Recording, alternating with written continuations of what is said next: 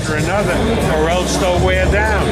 So you got to be really clever how you do the matchmaking. What's a good 3 months, 4 months, 5 months? Is that a good layoff period, or do they need more for a boxer in your opinion, your historical opinion?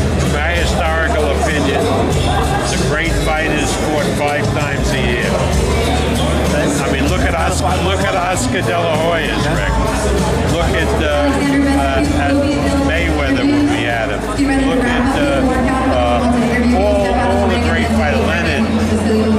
Right now, it's hard to do, but I want my guys to fight at least 3 times a year.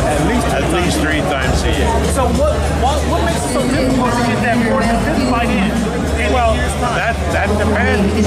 Some guys never want to get out of the gym, want to get back in the ring as soon as possible, and so realistically, they can fight 4 times.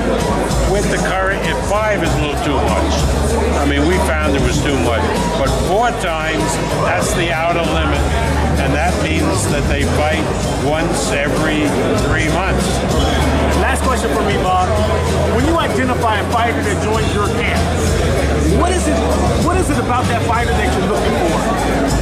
We're looking for really good talent, a charismatic kid, and a kid who's a good citizen. I don't want to waste my time with kids that are running the streets and are not going to be good citizens. Now that doesn't mean that a kid won't, at one point, like it happened with Shakur a year ago, get into trouble. But if he has the right people around him, they'll straighten him out, and then he'll be on the straight and narrow. And Shakur, luckily, had the grandfather and Coach K, and they straightened him out. But I don't want kids, I couldn't handle a Broner. There's no